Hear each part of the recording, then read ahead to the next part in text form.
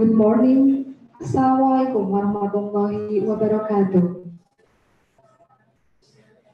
Ladies and gentlemen, your attention please. Before we start, I am going to announce the rules that need to be followed by all participants. First, this webinar will run for about 2 hours. Second, each participant must have filled out the registration and evaluation form. Third, participants are advised to mute their mic to reduce background noise. Host will be automatically mute all participants. Fourth, there will be question and answer session, but participants can ask during presentation by Q&A room chat. Fifth, the moderator will pick up some of questions in Q&A room chat. Participants who do not fill out the registration and evaluation form will not get an e-certificate.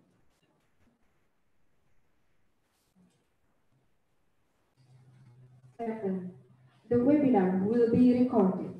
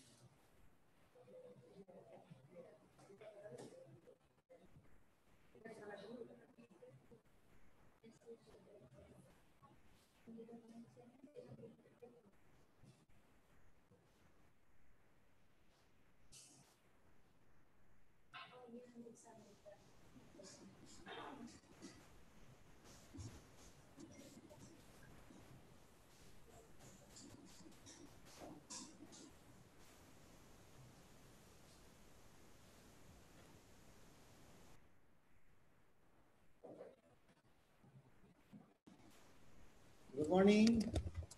Can you hear me?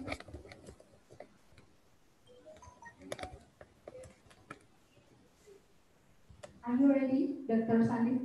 Yes. Can you hear me clearly? Yes, it's clearly. Sound is less or okay? So sound okay? Sound okay? Sounds okay. Okay. Bueno, can you try your voice there? Okay.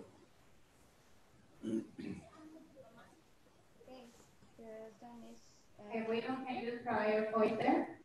Assalamualaikum. Not yet. Assalamualaikum. Waalaikumsalam. Okay. Okay, it's clear. The sound is clear. Jelas suaranya. Oke, jelas. Oke. Jelas. Ya, Bu Inung nanti suaranya lebih keras. Bisa lebih keras suaranya. Iya. Oke, lebih keras lagi ya. Seperti ini? Oke. Ya. Yes. Yap.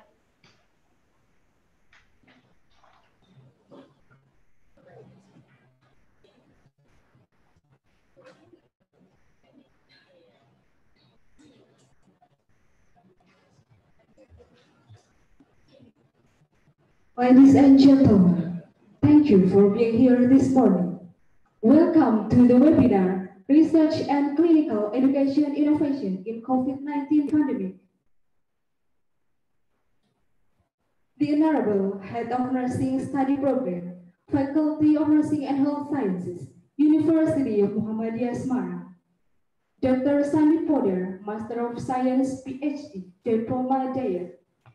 Senior Research Director and Executive Editor Publications, Member of Board of Studies, Lincoln University College, Malaysia. Nurse Tri Nur Hidayati, Master of Medical Education, Department of Nursing, Faculty of Nursing and Health Sciences, University of Muhammadiyah, Semarang, and all of the participants in the webinar. Indonesia Raya.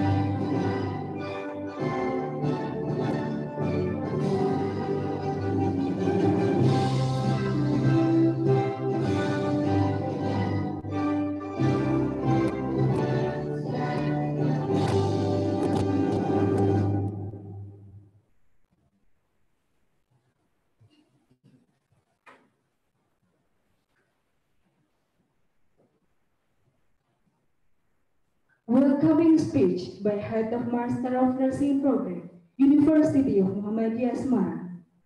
We invite Dr. Vivi Yusafianti Pohan M. Would you please?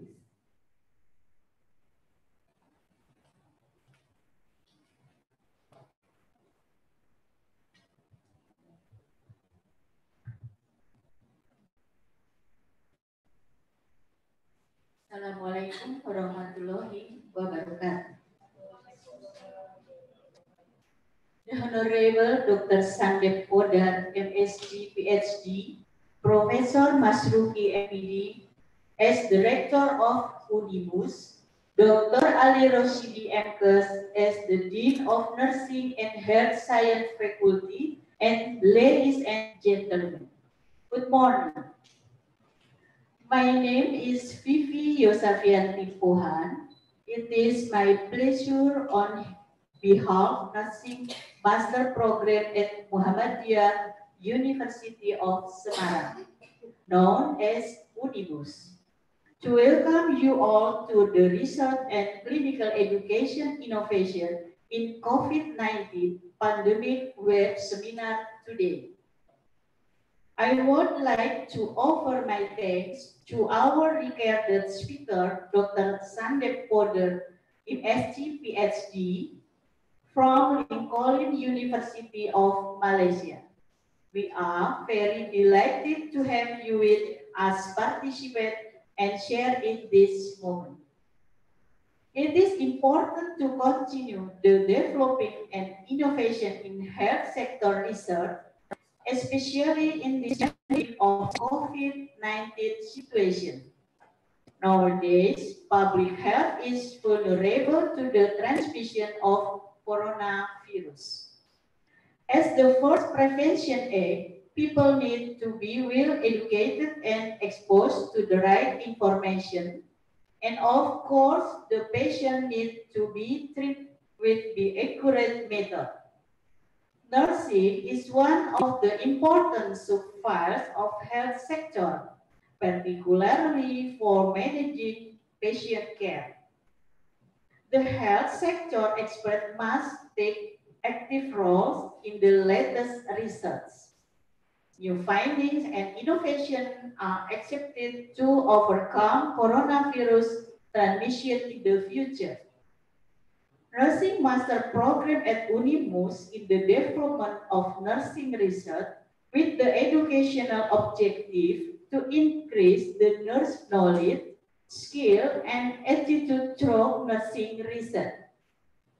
In this pandemic of COVID-19 period, nurses discovered a new problem which related to validation and accuracy data for a study.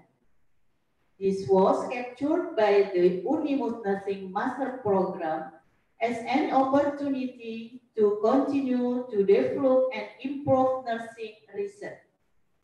This webinar is going to run around 2 hours and lead by Desi Ariana as moderator.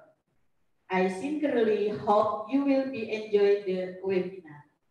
So we will have new insight, also encourage health and nursing research to innovate the better finding. Thank you for your participation. Wassalamualaikum warahmatullahi wabarakatuh.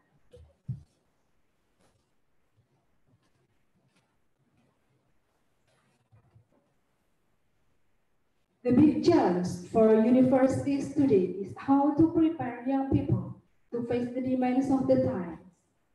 Unimus nursing program is precisely not only pursuing the profession, but also contributing in the fields of nursing and health, both in Indonesia and international. Let's be watching the Unimus promotion video.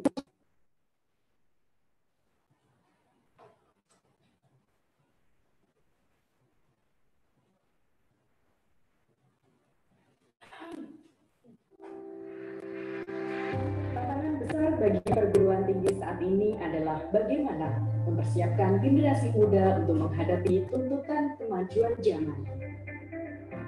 Universitas Muhammadiyah Semarang hadir tak hanya mengejar ranking, namun juga mencetak lulusan yang turut berkontribusi pada ekonomi dan kemajuan sosial serta berorientasi pada kelompok lintas multidisiplin ilmu.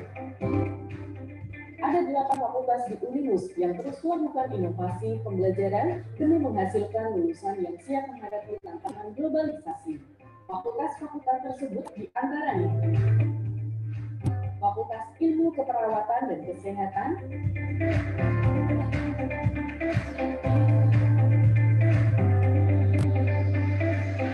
Fakultas Kedokteran,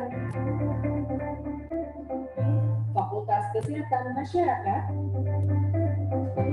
Fakultas Bahasa dan Budaya Asing, Fakultas Matematika dan Ilmu Pengetahuan Alam, Fakultas Teknik, Fakultas Ekonomi, dan Fakultas Kedokteran IB. Masuk Universitas Muhammadiyah Semarang bisa lewat jalur tes atau melalui jalur prestasi, meliputi penelusuran siswa berprestasi, pemikat, penelusuran minat dan bakat, jalur bebas tes tulis, tersedia pula beasiswa Probea, program mahasiswa Duafa dan Perkomi, penelusuran atlet komi, serta jalur khusus bagi kader Muhammadiyah dan para hafiz. Bidik misi atau Kartu Indonesia Pintar. Hubungi bagian PMB di kampus Jalan Gedung Mulu Raya nomor 18 Semarang atau klik pmb.unimus.ac.id.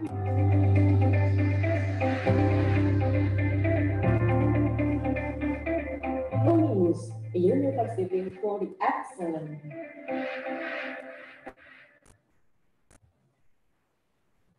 Unimus, a university for the excellence.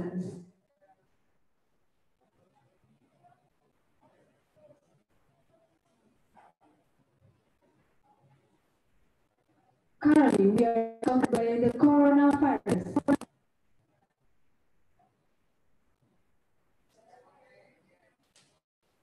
To all participants, please fill out the link of registration.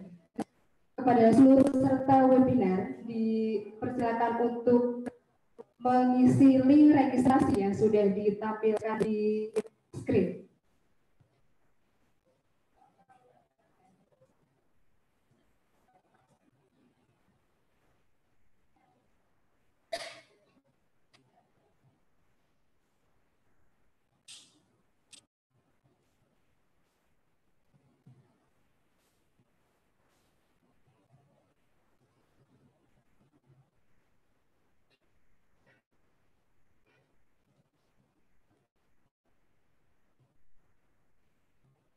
Currently, we are shocked by the coronavirus, COVID-19.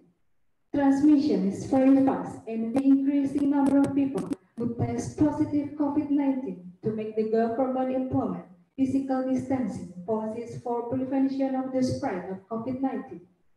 This policy has major impact on various sectors of life, one of which is education. The process of higher education should also be done with the right approach and also have efforts to restrain the rate of growth of the outbreak. How can innovation in clinical education and research in order to keep it running during COVID-19 pandemic? Presentation and discussion will be conducted by Nurse Desi Ariana Rahayu as a moderator. Mrs. Desi Ariana Rahayu is a lecturer of mental health nursing, Faculty of Nursing and Health Sciences, University of Muhammadiyah Semarang. She was graduate Master of Nursing from University of Indonesia. One of topics of research experience is positive affirmation on coping mechanism of chronic renal failure patients. Mrs. Desi, would you please? Okay, thank you, Bu Dewi. Bismillahirrahmanirrahim. Assalamualaikum warahmatullahi wabarakatuh. Good morning, ladies and gentlemen. Welcome to this nursing webinar entitled Research and Clinical Education Innovation in COVID-19 Pandemic, held by Nursing School of Universitas Muhammadiyah Semarang.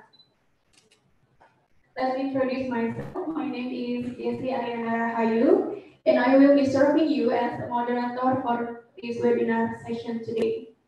First of all, I would like to thank the speakers, Dr. Sandi Podar and Nurse Tri Nur Hidayati, and all audiences for joining this webinar.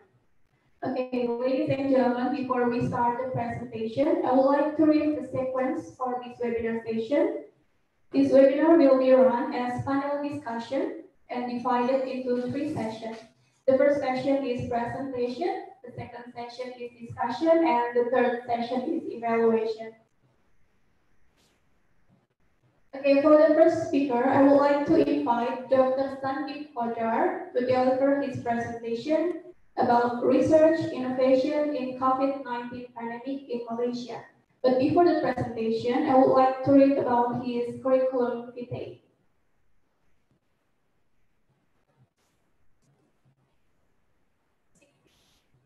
Dr. Sandy Podar, MSc, PhD, Diploma of Diet, was born in December 27, 1972. His nationality is India. His present designation now is as Senior Research Director in Lincoln University College, Malaysia, and then as an Executive Editor in Lincoln University College, member of Board of Studies, Lincoln University College, and member of Working Committee, Malaysian Citation Center, Ministry of Education, Malaysia. His educational background: he completed his Bachelor of Science in Zoology in University of Calcutta, India in 1993, and then he continued his diploma in dietetics in the same university and finished in 1995. And then he continued his Master of Science in Zoology in Diyarbakir Educational Institute, University in Agra, India, and finished in 1998. And his recent study is in PhD of Science in Zoology in University of Calcutta, India in 2004. Okay. He also has a lot of research and publication background. And now I will invite Dr. Sandy Podar. Hello there. Good morning, Dr. Podar. Good morning. Good morning, Dr. Podar. Okay, can you hear our voice clearly? Yes. You can hear me? Yes. So how are you doing today? You can hear How are clearly? you doing today? Yes, fine. Yes, I can hear you. Okay. Okay, so Dr. Sandy Podar, now you can start the presentation. The time is yours. Thank you. I first make my thankful regards to all the organizers of Unimus, and it is my proud privilege to be part of this conference. Thank you, Dr. Vivi, first to give the introduction, and also to others organizers. I am not mentioning all the names as the time will be short, and I hope the conference will give some light to our daily life.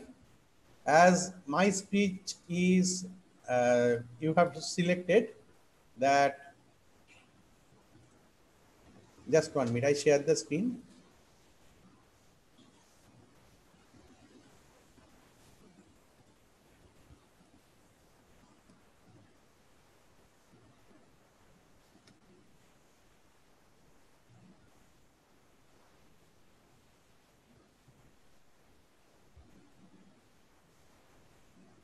Okay, you can see my screen. My screen can be viewed.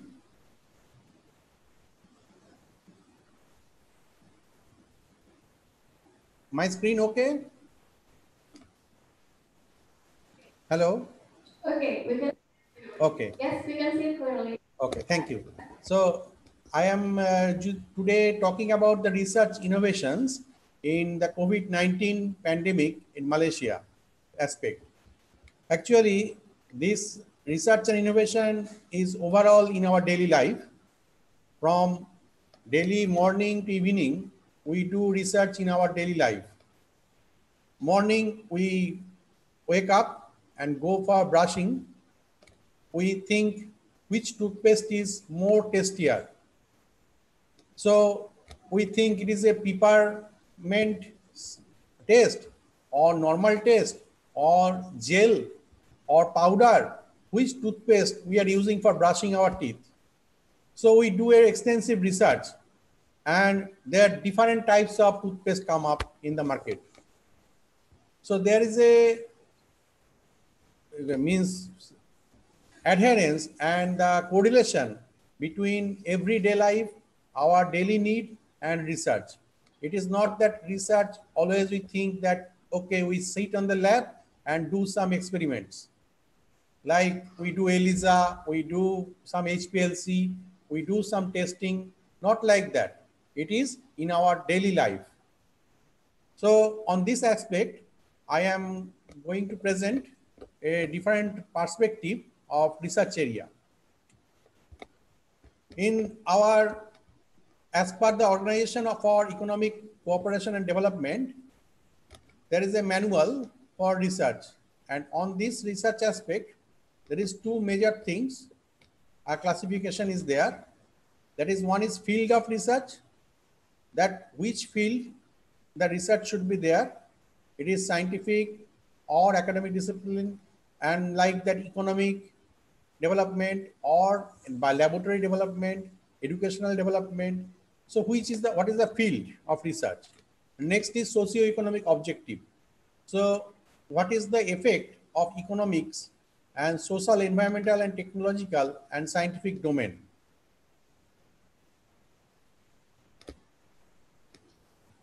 So in these two aspects, we use for our research and development. So in this research and development, there are different boundaries in which we are talking about, and we are working on different aspects of research and development in our day-to-day life and also in the research field. So first is education, training and training of personnel of students. So here we know that postgraduate research as a PhD or anything research master degree level research is considered as a research in the field. So new teaching methods have been coming up for this COVID-19. As you see, this conference we are doing online.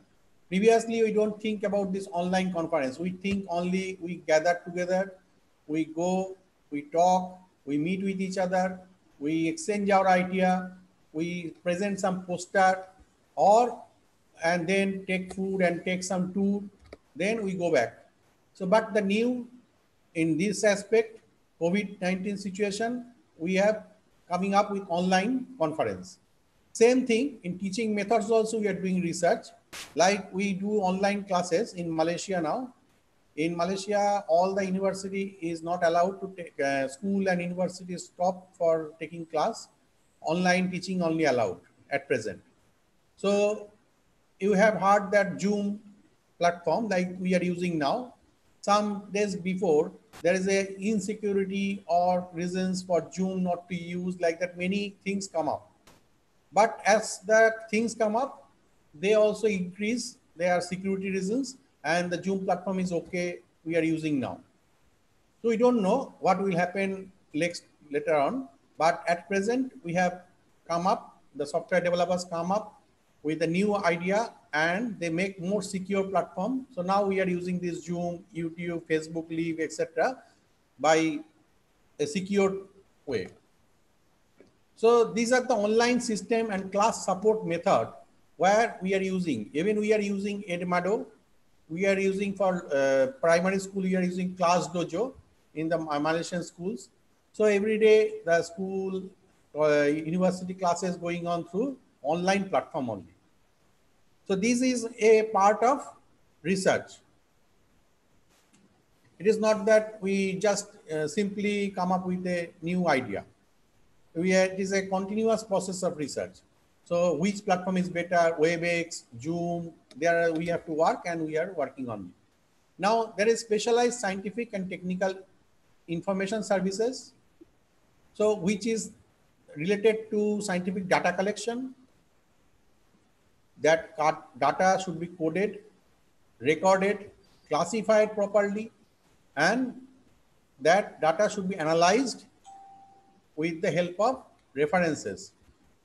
So these are the total research area, like we are doing PhD and etc. We can think that data collection, then we do statistical analysis, we do results analysis and the result and references. The same thing in the research also, everything should be based on data collection. Suppose I am giving an example that this coronavirus, from where it spread, we don't aware about this in last year. When we do conference in collaboration with Unimus in our Malaysia in September, we are totally unaware about this COVID. We don't know at all. In March also, we do conference. We are not so much afraid, and we don't think about that thing. These things could be happen in our daily life. So it is first started in around November 2019 from China, and Malaysia. It is first reported in January only. Only 2% was affected in January, and suddenly it increased.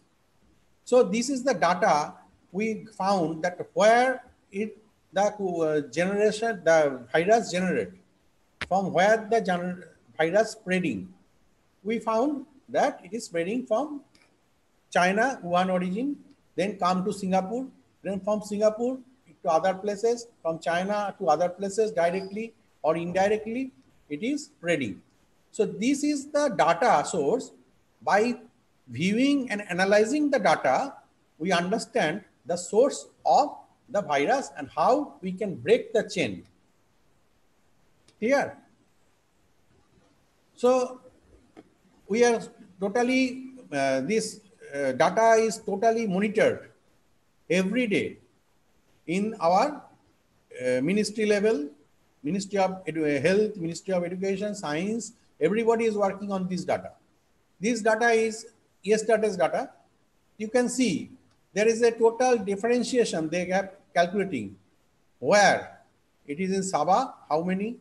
It is in this state, Negeri Sembilan, how much? Selangor state, how much? In Kuala Lumpur state, how much? So all these statistically they are defining. So we can easily identify which state from where the disease is still there and it can be spread from where. But until and unless it is now lockdown condition, so no foreigner coming in, no flight going out, means officially. So whichever is coming in, we are making, means government making quarantine. So the person cannot move out before 14 days. They are strictly under monitor like that. But when it is opening, then we have to again more careful, of course.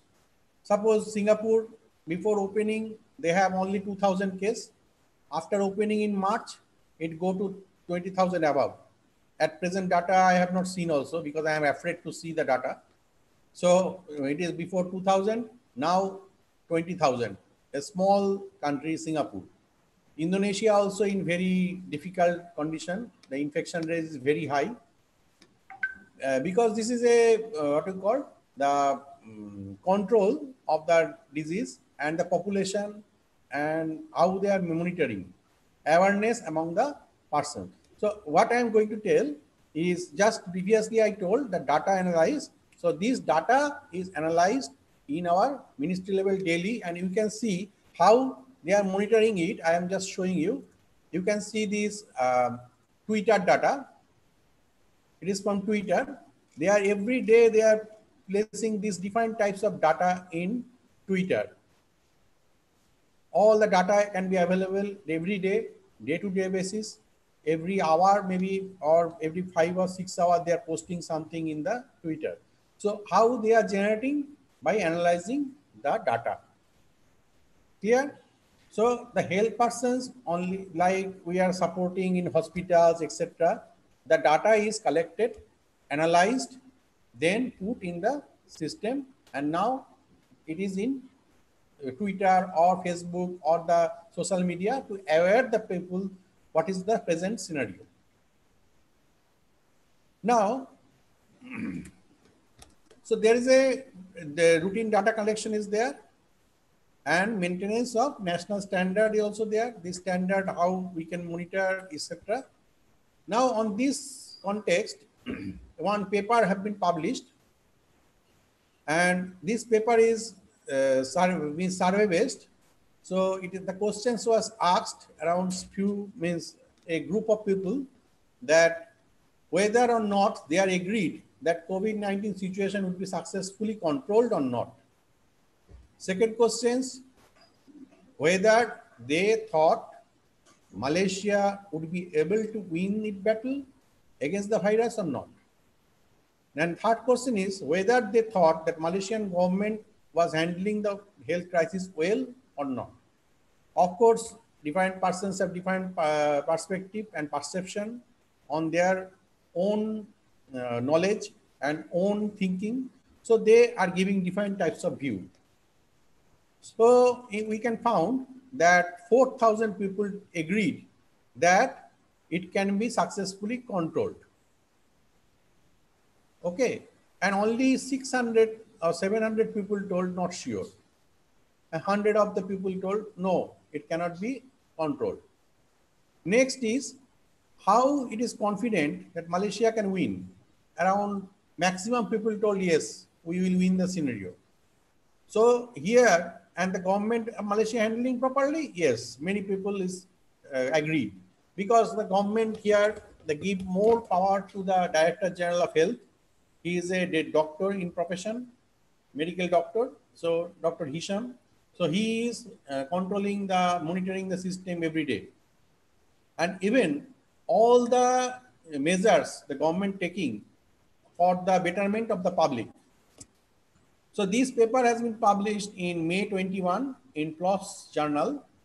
So public knowledge attitude and practices towards COVID-19, a cross-section study in Malaysia. So in this type of research also can be done in Indonesia and other countries as well. So we can find out that how the government action can be monitored and can be improved. It is not that we are analyzing and we keep in under our pillow. We analyze the data, we understand the deficiency of our system, and we can implement that research in our daily life, so that our life is more easy, not difficult, that we cannot go out from home and it is further long extending and extending. So now we can see that what is the feasibility of studies. So that also has to be taken in mind, that we do conduct the survey where is this survey is feasible, or this study can be feasible or not. We telling that okay, we do random checking. Is it feasible? How much population we have?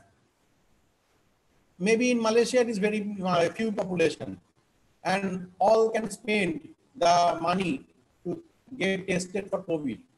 But suppose in Indonesia or more lower economic countries where they have the money, they don't have the money, and the population also very big. So how they can do this study is not feasible so much. That type of study means if we do COVID test in every person's level.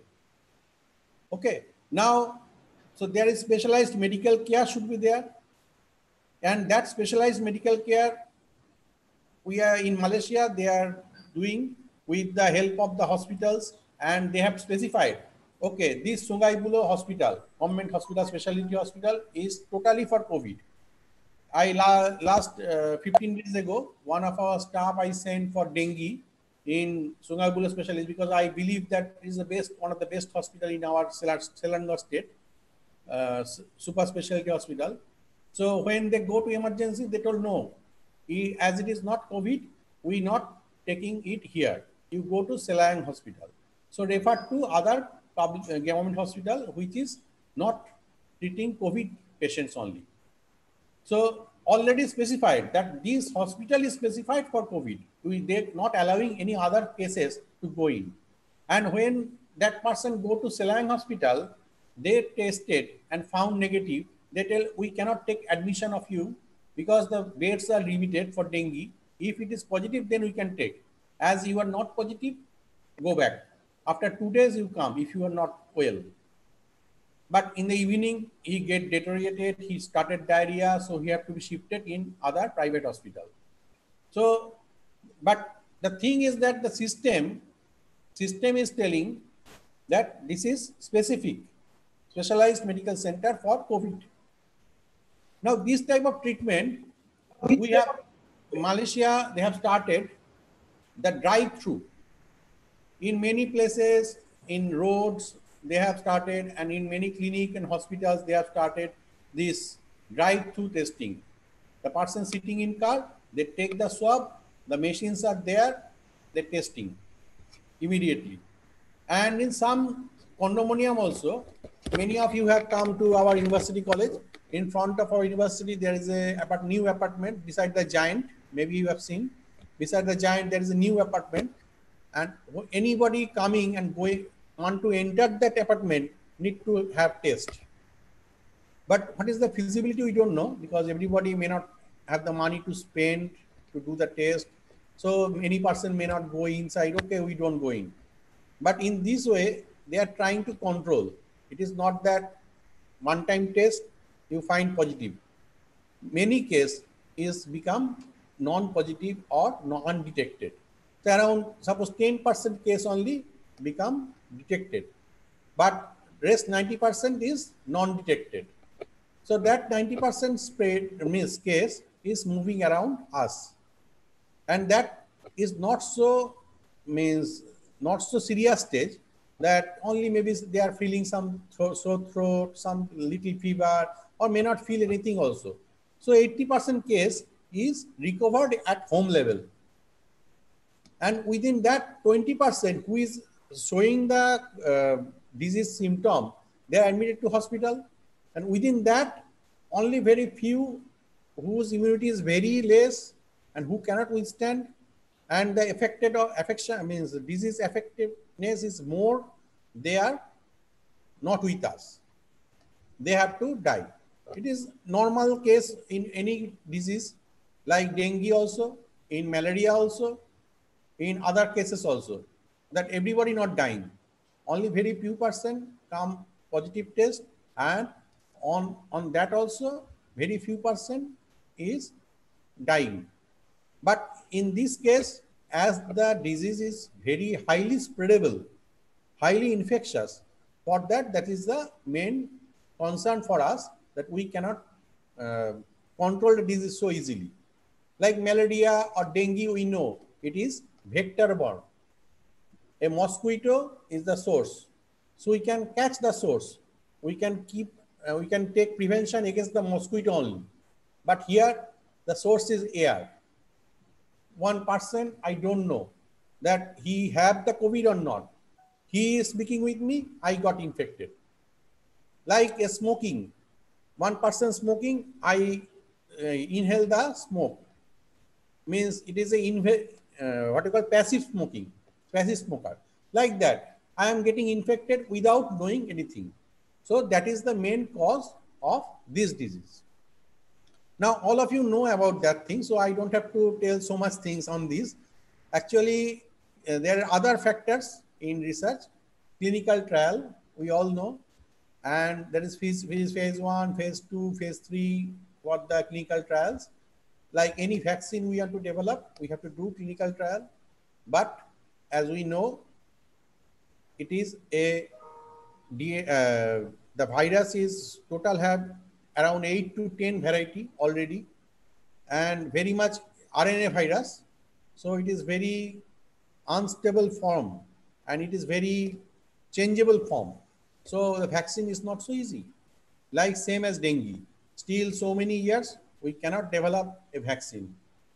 Cancer, we cannot develop a medicine. We are trying, we are doing clinical trial, we are doing research in every aspect. Medicine, genomics, proteomics, every aspect, even nutrition in our daily life. But we fail to develop a single medicine against cancer. It is a bunch of different types of disease causing cancer. Same thing, there is a bunch of different types of strain. This COVID was previously present also, but this variety is COVID-19, 2019, it developed. So this variety is so much spreadable, we cannot imagine previously.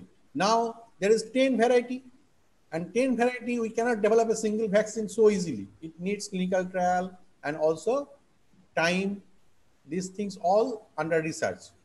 If we can develop, okay. If we can develop or not, that is I also don't know, and we don't know also. We are trying. So if a new drug discovered today, it can be patented or it can be licensed, and they will get a big award, of course.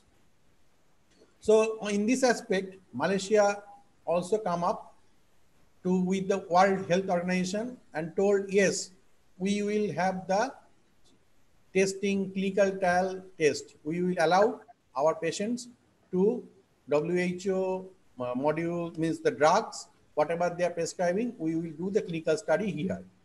So as per the WHO, in this one is in April, I think, April 5th, the news come up. So as per the WHO that time told, hydroxychloroquine is effective against the prevention of this disease. So everybody is buying and searching where is that medicine can be available. So from that country they are importing, like our US president also import this hydroxychloroquine from India. As he told also that I don't know that what to use of this hydroxychloroquine. It is to eat or it is to see, I don't know. As the doctors told, as the scientists told, I ordered and bring the hydroxychloroquine. But this hydroxychloroquine and recent study in last 15 days ago, Lancet journal mentioned that whoever having breathing trouble, there is adverse effect of hydroxychloroquine. So hydroxychloroquine cannot be prescribed for all the patients. So WHO told hydroxychloroquine cannot be used for all patients of COVID. Already a new idea have been developed. So there is a perception, we think that yes, hydroxychloroquine can be effective. Then we tried on the patient sample. We failed, means we failed, not failed, means we think that, okay, these some cases, patients not responding and the disease is more causing more harm with this drug. So we discard the idea to use the hydroxychloroquine abruptly in all patients. That I go to shop, I buy and take. No. Like it is not a Panadol or some paracetamol like that. Okay, I have fever, I go and take paracetamol, the fever will be less little bit. It is not like that. Hydroxychloroquine cannot be taken by everybody. It's like the antibiotic. I cannot tell all antibiotic, okay, everybody will take the same antibiotic in shop. So same way, this clinical trial has been implemented in Malaysia, and the first patients also in April 22nd, you can see that April 1st they have started, and April also they have find cure with the trial. So what are the different aspects of trial they have made? We can search and we can check detail. That is, I'm not discussing it here. So that is a research. So, but it is not, as I told, it is not clinical trial, and it is not sure that this trial patient is same medicine will affected to same recovery rate in another patient. It is a trial and not proved yet that all patients with all varieties strain of COVID can be cured with this trial. It is a case study. Clear? Next is, as we are in lockdown condition, we develop different types of food habit. We cannot go to restaurant. We are ordering food online. It is not that we are ordering. There are many persons of old age who cannot go out, who cannot cook by themselves. So they have to order their food for daily to daily, means for they cannot go to market. They cannot go for medicine to buy. So they have to be stay in the home and order the food through Food Panda, Grab, etc. It is not that we are ordering KFC every day for taking our delicacy. It is a daily need that old person cannot go out. How he will eat? He cannot go for marketing. He cannot cook himself. So he has to order the food from these persons. But what will happen? These persons are safe? So there is a research area. So in this research context, that when we find that these persons are also frontliner, as doctor, nurse, this cleaner, Grab food driver, Food Panda driver, all are frontliner of this COVID fight. So there is a university here. They are giving free vaccination to the University of Malaya they are giving the free vaccination of influenza vaccination to these Grab or Food Panda drivers. So this is the research that, okay, why they have to work? We can tell, yes, you don't have to go out, Food Panda, stop. No, we cannot do that. Malaysian government allowed, yes, Food Panda have to serve, they have to serve online, the postman should serve, the cleaners should serve, and when they analyze, yes, these are the frontliner, so they have to be vaccinated with influenza virus, at least to try that influenza vaccination to be given. Like that, they are working. So this is also a research output. Now, also there is a different types of view that less sleep is leading to means more prone to COVID. Why? Of course, no, because less sleep, less immunity, causing to more prone to any disease, not only COVID. So there should be a policy from here. All the study when we make, we come up with the policies. Okay, lock down the country. Don't allow other persons to go in. Like this type of policy, we are going to implement and find out. So what are the policies? Suppose one policy I'm just telling, Malaysian government is now relieving the movement control order stage by stage. Last week was Hari Raya, Eid festival. So they have lifted the movement control order. They told, yes, one state to another state, you can move. You can do small gathering of 20% only, not more than that. In restaurant, you can go, you can dine in together, but you have to keep 2-meter distance from each table. You can go for swimming. You cannot go for swimming, but you can play tennis. You cannot play football. You can play tennis, long tennis, because the distance. You cannot go for school. You have to go for online class. So there are different categories. They have specified each and every category. How? This is the policy output of the research. Total research they have done. They have found, yes, other country, how it is increasing. Increasing through the population, they are gathering. So in this Eid, the Sultan of this state told, no, mosque's door will not open. You do your prayer at home. We don't want the spreading of disease at the community level. So mosque gate not open, same temple gate not open, church gate not open. All the temple and worship step closed. They are doing prayer inside. The priest praying means inside the mosque. The azan can be heard, but the people cannot go inside the mosque. So this is a preventive measure. Not that every objecting anybody anything or something. How this policy come up? This policy come up from the history and data analysis of all the matters.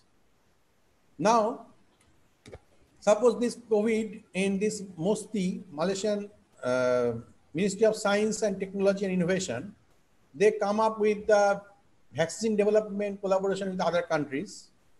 South Korea, UK, Bosnia, and all these countries are trying to make a collaborative effort to form a vaccine. We don't know it can be happen or not, but they are collaborating. This is a policy also from the government, Ministry of Science and Technology.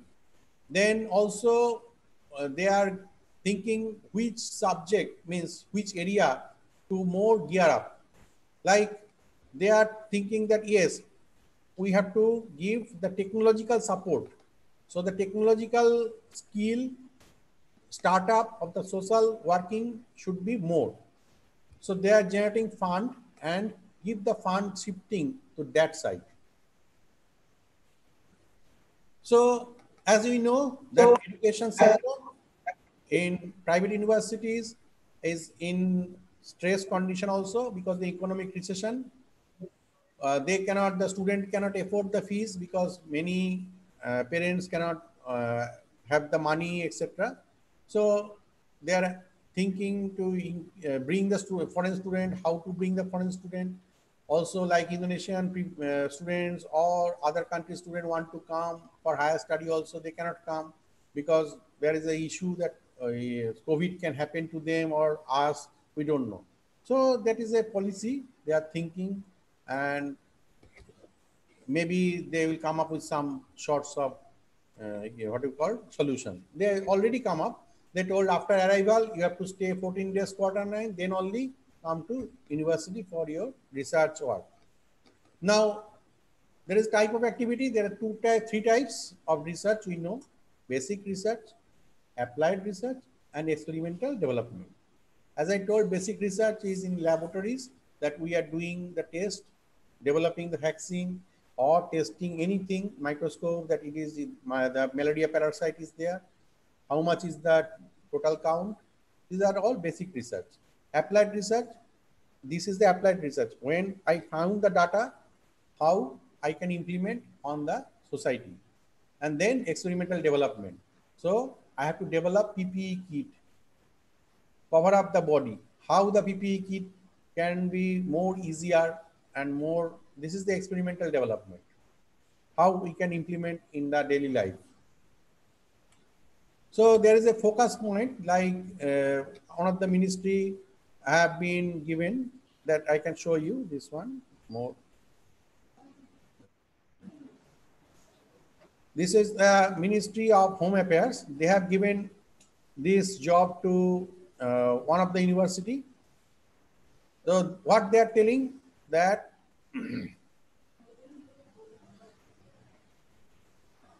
so there is an industrial linkage, and they are doing that. What is the implementation?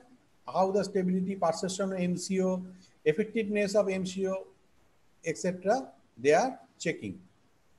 So this is a part of research.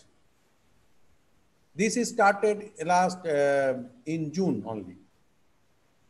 So this is the current evaluation, and it should be this study. They are given target that within June you give the report that what is the input and how the government will make the new policies about this implementation of research. Then there is different types of research, as I told you: pure, strategic, applied, and experimental development.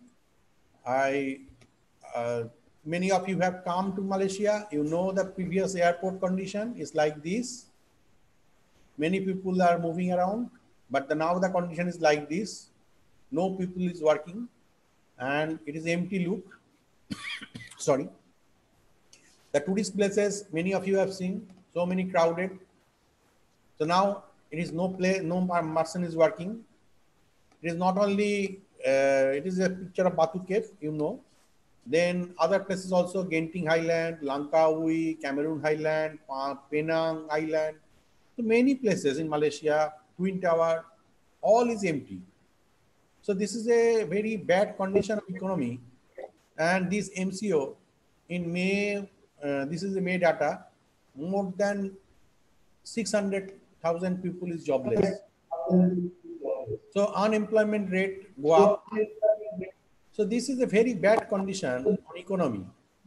And this economical recession is causing depression in our daily life.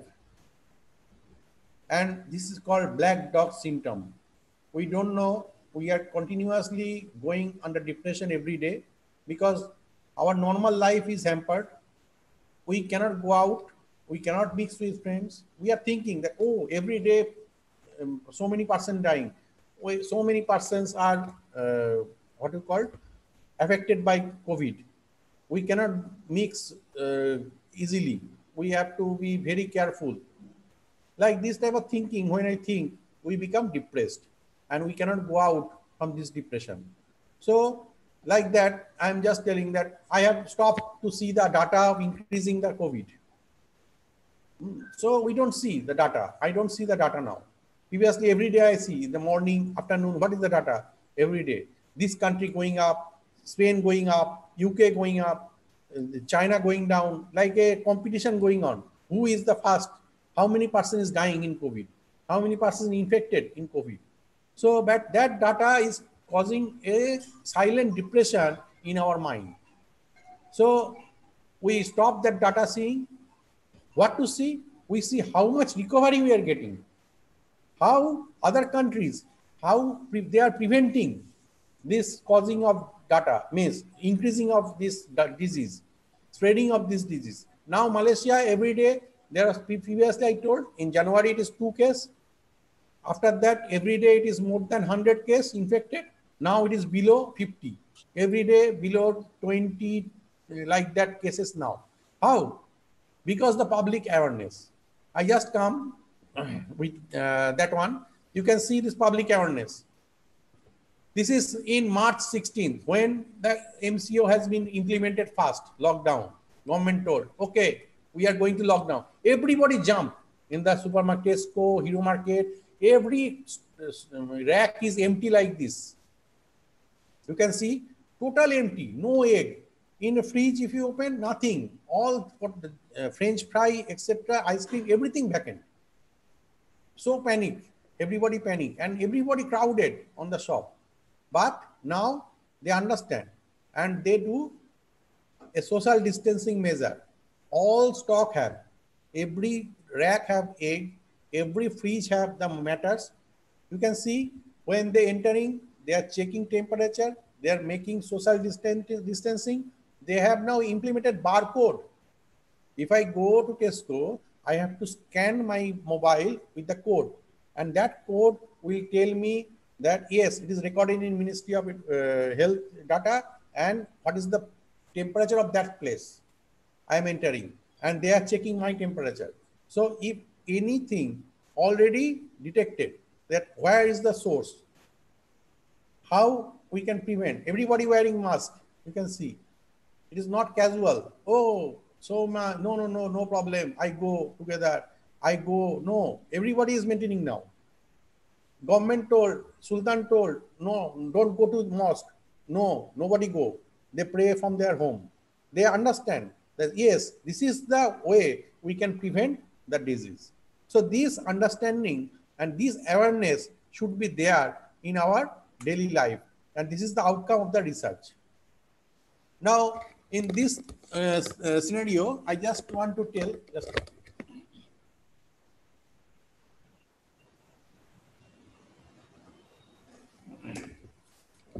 this is a COVID-19 research fact sheet. So here you can see research fact sheet in this website. So fact sheet 1, it is done by the Academy of Science, Malaysia. Fact sheet 1 is understanding the stability of coronavirus. So everybody should be aware where and how the stability of this virus is there. Next is diagnostic interpretation, how we can diagnose through normal test and through PCR, etc. They have done very good system, but in highly populated country like India, etc., very difficult to implement that system. They cannot implement. In Bangladesh, India, Sri Lanka, no. In Malaysia, it is okay, because if somebody have fever, the person from the hospital come and checking the blood sample, taking the blood sample to home, the center. They don't take the patient at first. They test, then again after 2 days, again come, take the swab. If not found, if fever is still there, they take the patient to hospital, test respiratory index, etc. Then they leave on antibiotic, etc. Not that, okay, tested one time, negative, go. You queue in hospital. No, they don't allow the patient to go to hospital. Patient stay at home. They come to patient and take the sample, go test and give the report. That is not possible for every country. We have to think that one also. That is research aspect, that how we can implement in highly populated country, how we can implement in Indonesia, how we can implement this in India. Cannot. This is totally different. Now, this is the clinical characteristics, then clinical trials, as I told, then characteristic of the COVID patient, what are the characteristics of the patient can develop, then epidemiology of the outbreak, how we can control and how we can monitor this disease. So I think I have taken a much longer time from my specific time.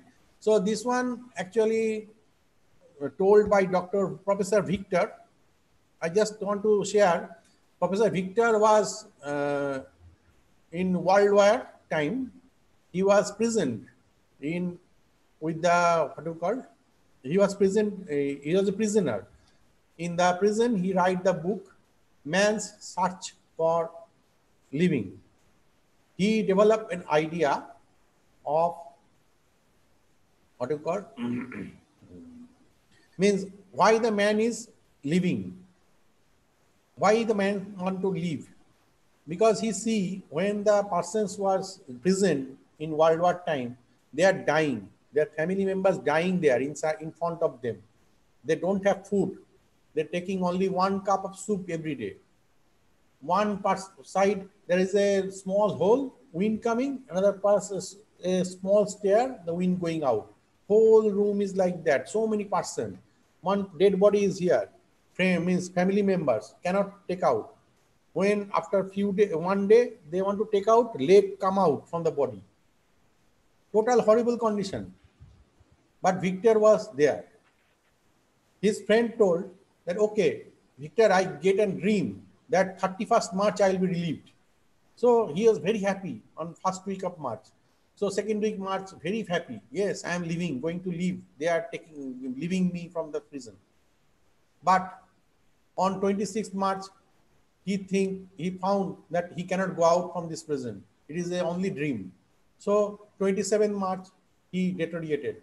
30th March, he cannot move. He lying down. And 31st March, he expired.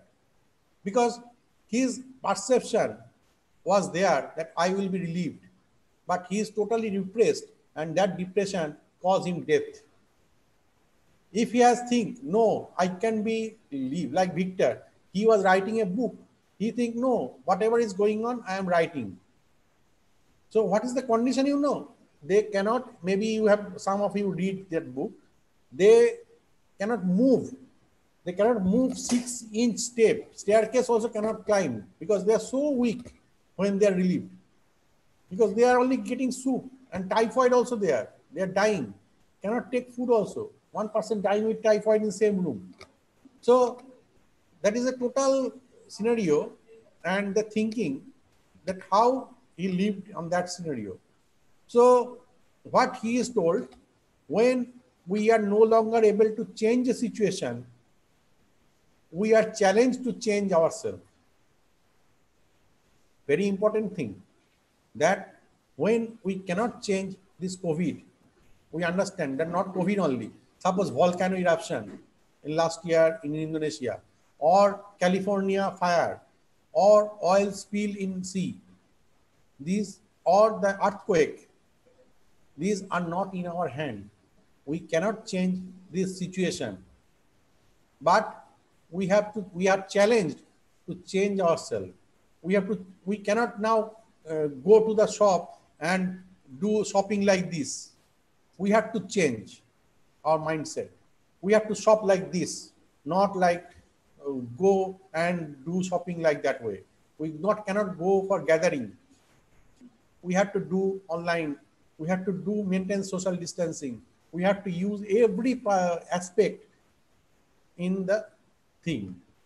So in this context, I just want to share that there are many things, what we call our Ministry of Education, Ministry of, this is Pusat Sitasi, as I told, not told, means they are also coming up in their website, etc. There are different types of online programs of SVR, etc. EBSCO, that these are the Skyville, Zoom meetings. So they are offering, means giving the information freely, and the persons who are interested, they can log in, register, and go into the webinar series. Like these are the many web series are website available in there, make available to the researchers to think and to share their views. There are many international matters also, means society also there, like Mental Health Association. They have their own website. how we can prevent, means gear up the mental health of the persons, that also can be seen, means we can implement in our daily life. So with this, I should tell that we are struggling for existence, as Charles Darwin told, and there is a survival of the fittest, of course. Who is the fit? They will survive. If human not fit, human have to go out. Like dinosaur not fit, they go out. Human, if not fit, they have to go out. If human cannot breed normal delivery, if they have to go for assisted delivery in future, means the species is going to extinct. So there, who is determining this? This is determined by nature. There is not in our hand. We are just playing our roles. It is all controlled by nature. And thank you for giving me the opportunity. Any questions from the panel member and comments? Welcome. Okay, thank you, Dr. Potter, for your such an interesting presentation. So that was the presentation from Dr. Santi Potter. But before we continue our second presentation, we shall see at a glance of Nursing School of Universitas Muhammadiyah Semarang in a short video.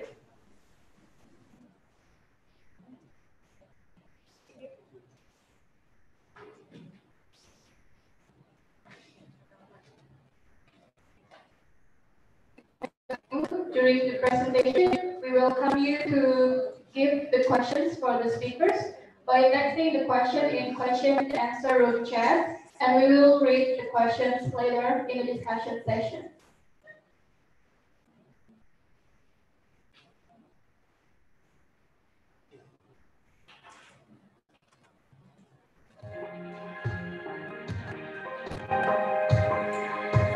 Program studi keperawatan Unimus mencetak perawat profesional unggul berkarakter dan berwawasan internasional.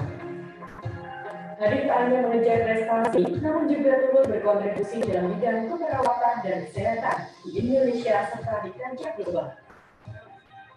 Memiliki 4 program studi, yakni D3 Keperawatan, S1 Ilmu Keperawatan, Profesi Nurse, dan Magister Keperawatan. Mari bergabung bersama kami. Hubungi bagian PMD di kampus Jalan Gedung Mundur Raya nomor 18 Semarang atau pmd.unimus.ac.id.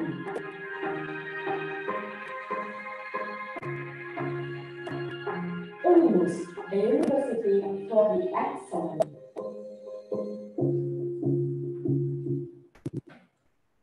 Yes, Unimus, a university for the excellent. And shall we continue? Now we are going to continue our second presentation by Nurse Trinur Hidayati, Master of Medical Education. I would like to read a glance of her curriculum vitae. Nurse Trinur Hidayati as the Master of Medical Education, we used to call her Bu Inu. She joined in University of Muhammadiyah Semarang since 2004. She was born in Klaten, 28th of October 1978.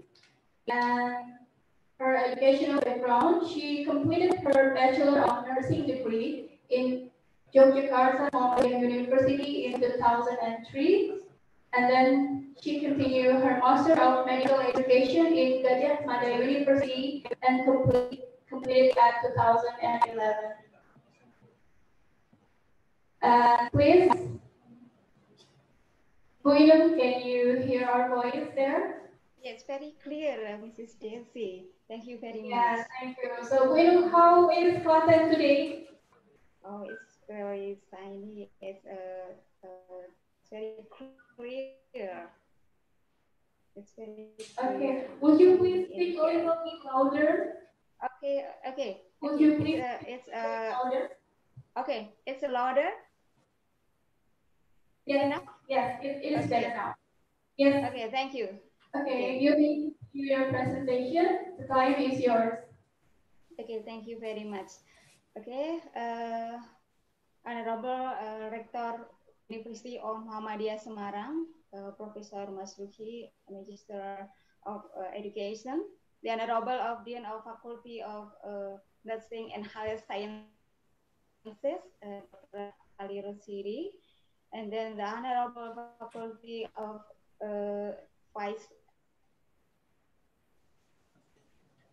Dean of Faculty of Nursing and Herbal Nursing Master Program, Dr. Miss, Vivi Yosifianti Bohan. Miss, And then please speak louder, Miss. Yes. Okay, Louder. okay. I will speak louder. Okay. Louder. Okay. The honorable speaker from Lincoln University, Dr. Sandeep Podar, and committed and participant in this webinar. Assalamualaikum warahmatullahi wabarakatuh. Okay, thanks to God. Let us together give thanks to the presence of Allah Subhanahu wa Ta'ala, His blessing and gift. So until this moment, we are still blessed with full happiness. We can together and healthy, safety, and can attend today's webinar event, even though in our office and home. And our blessing greeting, so always be praised to great Prophet Muhammad Sallallahu Alaihi Wasallam, peace be upon him, because he is our role model in morality and prophetic teaching of Islam. Okay, I will present and share about material today about innovation and clinical teaching education. Okay, let me share.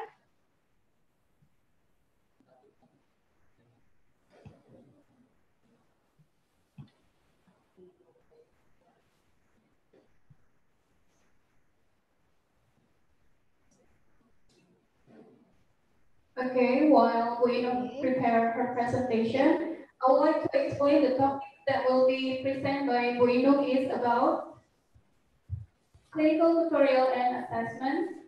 Okay, Bu Inung will be present about clinical tutorial and assessment, clinical teaching during COVID-19 pandemic. Okay, we can see your PowerPoint presentation there. Bu Inung, please continue your presentation. Okay. So it's clinical education is very important to us. So especially in pandemic COVID, so we have to change our how to clinical tutorial. So this is the objective that I will speak with two languages, with English language and then Indonesian language to easy to the participant. The objective is to share clinical tutorial innovation in COVID-19 pandemic before and after. And the second objective is assessment innovation in COVID-19 pandemic, and then the process to implementing the program, and then the challenge and the reflection. Jadi di dalam tujuan dalam webinar hari ini adalah untuk mengetahui bagaimana sih kita inovasi tutorial klinisnya, kemudian bagaimana inovasi untuk penilaian di dalam profesi, kemudian juga proses implementasi dan bagaimana refleksinya. Nah, and then the almost 2.5 months Indonesia in the beginning of March, we need adaptation. We need. Can I interrupt? Okay. Can I interrupt? Yes. Would you please make the presentation into slideshow so the audience will see it clearly? Okay. Is it okay? Yeah, it's much better. Thank you very much. Okay. You're welcome. And to have a moment, to help months, we have need adaptation, because we have a lack experience and knowledge about the online or system, so that we have to know that pandemic is very change our life. So all activities, everyone is into online system, like study from home work from home, and all learning has to conduct it from home. So we need innovation because we know that Mr. Nadiem Makarim said that we have to innovation that make our students much better understanding. Jadi dalam waktu 2 bulan kita memang butuh adaptasi yang luar biasa karena memang pengalaman yang kurang di dalam pembelajaran daring, dan semua kegiatan dalam 2,5 bulan ini mulai awal Maret kita lakukan itu dalam sistem online semua pembelajaran harus dilakukan dari rumah, dan itu sangat membutuhkan inovasi, dan itulah yang penting kita lakukan hari ini supaya kita bisa menciptakan lingkungan yang baik untuk pembelajaran. We have to creating safe environment for learning and personal growth learned. The first is safety is paramount. Communication and transparency is the key. And then we have to flexibility needed from all stakeholders in university and a hospital. And technology can help, but be realistic. But maybe the internet is very slow, and then a student or even a lecturer don't understand about the IT. And then the fourth, acknowledge the need of physiological adaptation, teaching, and crisis. We know we have and our home is about 2 months, 2.5 months, and we feel we want to go out, but we can't. So that's make a psychological adaptation is achieved. And the fifth is tap into the wisdom and collegiality of the community. Jadi kita memang harus menciptakan lingkungan yang aman untuk pembelajaran dan untuk perkembangan ataupun untuk peningkatan diri. Yang pertama memang keselamatan itu memang paling penting dan terpenting, dan kemudian kita juga harus menciptakan komunikasi yang baik melalui tentu saja melalui daring, apakah itu melalui medsos, kemudian juga melalui email, melalui Zoom seperti ini, ya. Dan kemudian kita juga harus fleksibel terhadap semua stakeholder yang ada di dalam proses pembelajaran. Kemudian teknologi itu juga bisa membantu, tapi kita juga harus realistik karena tidak semuanya memahami teknologi. Apakah itu mahasiswa ataukah itu teknik, ataukah mungkin juga dosen-dosen juga perlu belajar tentang IT kembali. Kemudian yang keempat adalah memang perlu adaptasi psikologi terhadap perubahan yang memang kita harus dituntut di rumah, jarang keluar. Kemudian yang kelima, kita juga harus paham bahwa dalam masuki new normal seperti ini ya memang butuh support dari berbagai pihak. Nah, I think it's before COVID-19, it's very normal and we can interact each other. And I think we miss all this moment. Everyone miss all the moment. We can interact to our people. Jadi memang sebelum COVID-19 ini sangat menyenangkan sekali kita bisa bertemu dengan orang-orang, berinteraksi dengan orang-orang, dan sangat mudah sekali kita bisa membantu satu sama lain. Tapi ketika setelah COVID nanti akan banyak membuat perubahan pada diri kita. Now, after COVID-19, optional clinical education is open virtual class. All of is open virtual class because our university have some regulation that we have teach by virtual class.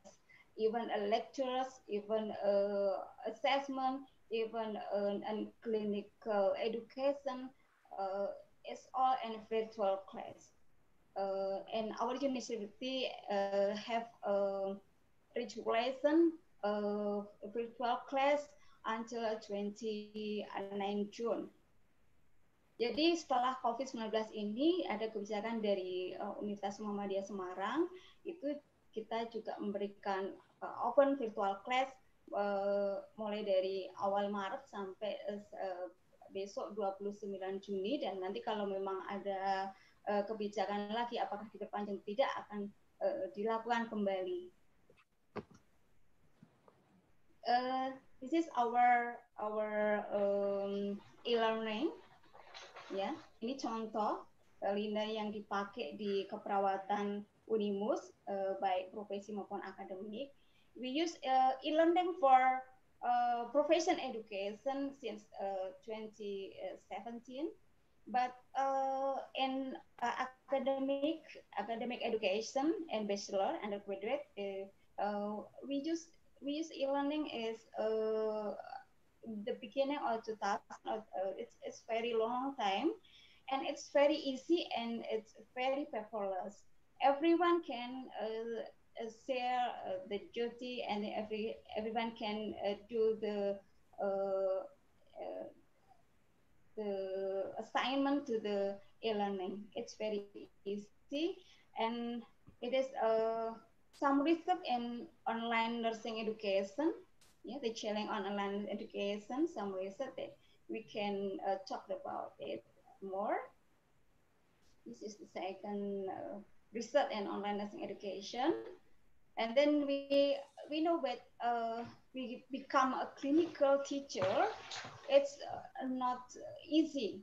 So we have to have a high motivation to be an excellent clinical teacher. Excellent clinical teacher is how those interested to teaching and learning. And if they are not interested in teaching and learning, they can transfer their knowledge better than that who have motivation. So this is very important, the first one. And they spend time with learner, explain things and answer questions, even though that some of clinical teachers have little time. So we have spend time learner, even it's very limited time. They are well organized and prepared to have learners in their clinical setting. And then they are facilitate the student learning and focus on the student clinical reasoning skills. Jadi memang menjadi clinical teacher yang excellent itu sangat tidak mudah. Kenapa? Karena yang pertama harus ada motivasi secara tersendiri atau khusus, bagaimana dia tertarik enggak untuk mengajari seseorang. Jadi yang pertama adalah tertarik dalam mengajar dan belajar, kemudian menghabiskan waktu bersama mahasiswa, ya menjelaskan, menjawab pertanyaan, walaupun memang waktunya sangat terbatas. Kemudian memang sebagai clinical teacher yang baik, yang memang harus dipersiapkan dengan baik di dalam clinical setting yang memang sudah dipersiapkan dalam rotasi profesi. Dan juga memfasilitasi mahasiswa untuk belajar, terutama pada penalaran klinis. Jadi reasoning skills-nya itu yang nanti akan dipelajari. Nah, then adaptation teaching and learning method that we know that we have many method teaching learning that we use in profession education, like bedside teaching, yeah, that and we combine bedside teaching and clinical tutorial, and then we adapt this and about method exam like 360 degree, like mini CX, DOPS, case reflection, student oral case analysis, and then we have to routine monitoring by coordinator of study program or station, and then a clinical deficiency after COVID-19 and involvement with the field of work. Jadi ada beberapa adaptasi yang perlu kita lakukan dalam selama pandemi ini, yaitu dari adaptasi metodenya yang nanti saya akan jelaskan adalah tentang metode clinical tutorial. Kemudian adaptasi dalam method of exam. Jadi ada beberapa yang bisa kita modifikasi untuk bagaimana asesmennya. Kemudian perlu monitoring yang teratur oleh koordinator, jadi akan lebih bagus lagi. It's more important that we have to routine monitor because it's very difficult. Jadi sangat penting sekali kalau kita memang monitor secara rutin apakah memang kompetensinya tercapai atau tidak selama stase tersebut. And then clinical deficiency after COVID-19. Jadi setelah selesai pandemi ini, kita perlu tata ulang kembali. Kira-kira di stase mana yang kurang untuk capaian pembelajarannya dan bisa kita redesain kembali supaya nanti pada saat mahasiswa bisa masuk ke rumah sakit, bisa terlibat di rumah sakit, nah ini nanti kita berikan kompetensi atau keterampilan yang mana yang memang perlu dilakukan kembali. Then the fifth, involvement with the field of work. Jadi artinya bahwa sebetulnya ada yang menarik tawaran-tawaran terkait dengan relawan ya, relawan COVID. Itu bisa digunakan atau dilakukan sebagai pengganti di dalam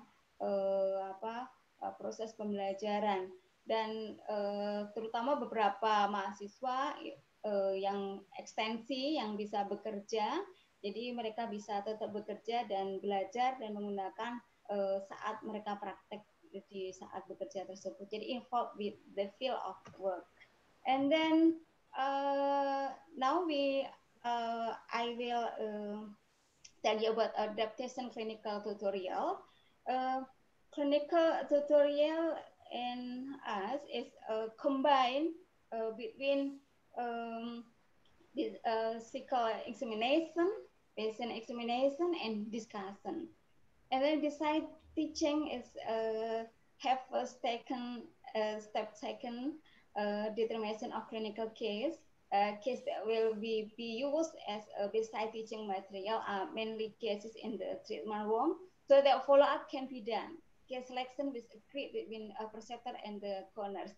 Jadi di dalam clinical tutorial yang kita gunakan itu kombinasi antara beside teaching dan diskusi. Dan di mana di beside teaching ini jadi mahasiswa ini nanti bisa didampingi untuk proses pembelajaran bedside teaching, dan nanti akan kita lihat di situ kasusnya itu biasanya disepakati antara preceptor dan nurse yang akan ada di dalam bedside teaching. Nah di dalam bedside teaching itu sendiri itu proses pembelajarannya bisa pakai 5-minute preceptorship, jadi ada pakai 5-minute preceptorship di dalam bedside teaching sehingga nanti proses bedside teaching akan berjalan dengan baik. So now the next step, step 1 that we use in clinical tutorial, patient examination, and then performing student can perform in front of the preceptor or not, and we can history taking and physical examination, and then the preceptor give a feedback to the student, and this feedback can be delayed in discussion. And COVID pandemic as preceptor, we can give a vignette or for video to the this by Zoom or Google Meet or WhatsApp group that's make us easy like this one. And then the step 2. We can discussion 1 is analog with a step 1 to 5 PBL performed independently or with the preceptor, and then discuss case analysis column 1 to 5 possible to feedback.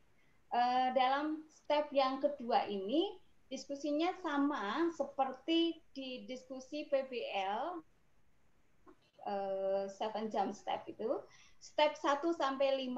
Nah, dalam step yang kedua ini bisa didampingi oleh preceptor, bisa juga dilakukan mandiri oleh mahasiswa. Dan diskusinya tentu saja apa yang dia lakukan pada saat bedside teaching, kemudian nanti akan mengisi kolom-kolom yang akan saya jelaskan lebih lanjut. Nah, di dalam step yang kedua ini mahasiswa tidak perlu membawa buku, sehingga apa yang mereka lakukan, apa yang mereka dapati untuk diskusi ya sesuai dengan pengetahuan mereka selama proses diskusi. And then we have to the independent learning. It's not a part of step 2. Independent learning is analog to step 6 PBL. It's literature review, research theory. Student can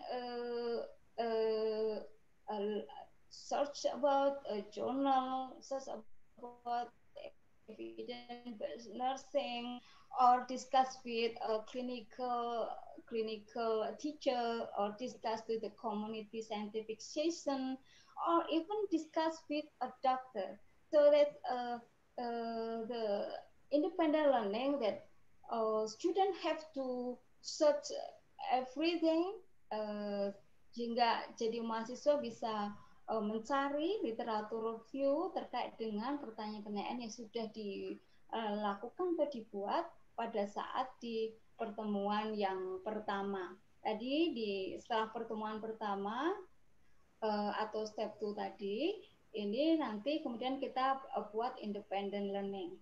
And then the step 3 or discussion 2 analog to step 7 PBL, reporting with the preceptor, and then we discuss case analysis with 6 and 7 table, and then give formal presentation in the step 3.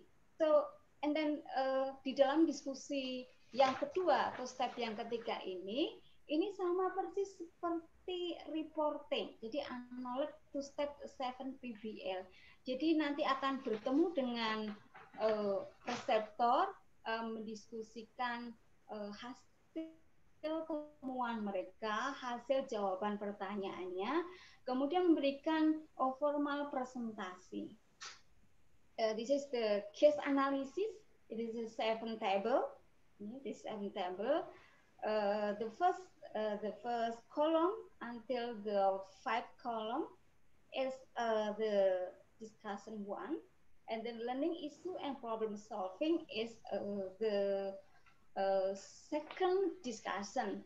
Jadi untuk pertemuan pertama ini mulai dari kolom 1 sampai 5, kemudian pertemuan yang kedua ini adalah pertemuan kedua ini menjawab pertanyaan atau reporting di kolom 6 dan ke-7. And then what about adaptation assessment? We have example of assessment when a normal time before pandemic. We have a mini CX, mini clinical evaluation exercise. We have a clinical encounter cards. We have a clinical work sampling. We have a blended patient encounter. We have a DOPS or direct observation procedural skill, case discussion, and multi-source feedback. Now I will tell you about a blend patient encounters that we have do. That a student can in group is 4 or 5 students participate bedside tutorial and start with a pair direct observation and 1 student. And the group is observe performing adaptation, and then we can use a video to observe. Of course, we can use video. We can make a good video, good scenario to observe, and then the student can see the video. Then thereafter, the student is provide diagnosis, intervention based on clinical finding in that video. That the patient is unknown to the student. They don't know about the patient. So after presentation by student, the session focus on the important clinical skills, and then we have to give feedback to each student depend on their ability. Jadi selama proses salah satu assessment itu pakai blended patient encounter, mahasiswa ini bisa dibagi menjadi 4 sampai 5 kelompok dalam proses tutorial.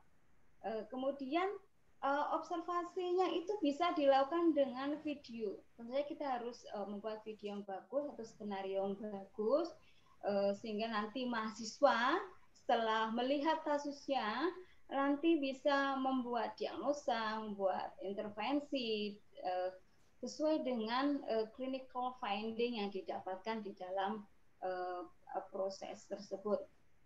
Kemudian pasien ini tidak diketahui oleh mahasiswa, tentu saja tetap harus sesuai dengan capaian pembelajaran mahasiswa. Nah, kemudian setelah selesai, nanti fokus ke clinical skills-nya, apa yang harus diperbaiki dalam video itu, apa yang kurang. Kemudian masing-masing mahasiswa nanti akan diberikan feedback, jadi providing feedback each student. And then the reflection after the implementation. We have to know that whatever forum and online video conferencing and effective substitute for face-to-face tutorial is unclear. We know that a discussion with a video is effective substitute, so that you have to have online discussion to the good online format promoted to the students. Jadi untuk beberapa hasil temuan kita memang diskusi video itu merupakan pengganti yang efektif bagi mahasiswa selama proses pandemi ini. Dan juga perlu kita ketahui bahwa ketika diskusi online itu menunjukkan memang harus banyak diprakarsai mahasiswa, misalnya mesti aktif. Jadi kalau forum online yang baik harus memang dirancang dengan baik, maka menjadi pembelajaran yang lebih baik. So that against online discussion, that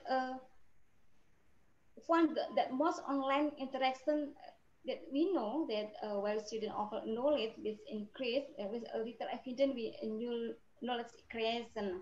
Mahasiswa yang aktif itu biasanya lebih banyak berpikir kritis. Nah, kelemahannya pada mahasiswa ini biasanya berinteraksi satu sama lain. So, the weak of the online system is difficult to interact and students. And then the reflection more is we know that instructor plays an integral role ensuring successful forum outcome. Artinya apa? Bahwa dosen ini punya peranan yang penting, atau clinical teacher itu punya peranan yang penting pada fasilitator untuk memfasilitasi step by step, sehingga perlu persiapan yang matang. Nah, we have to have a good communication with the student, with the preceptor in hospital. We have a good communication to the staff, so we can facilitate student when we have teaching and learning. And the important keys, we have reaching something. It's, according to Carr, Hart, and Rehan, the situation make us aligning people, replan resources, and changing culture. Kuncinya bahwa situasi pandemik ini membuat kita bisa beradaptasi dengan orang lain, kemudian bisa juga kita rencanakan ulang terkait dengan SDM, dan juga akan merubah budaya kita, terutama sekarang ini budaya kita menjadi budaya new normal. I think it's all. Thank you very much, and I give it again to the moderator. Thank you.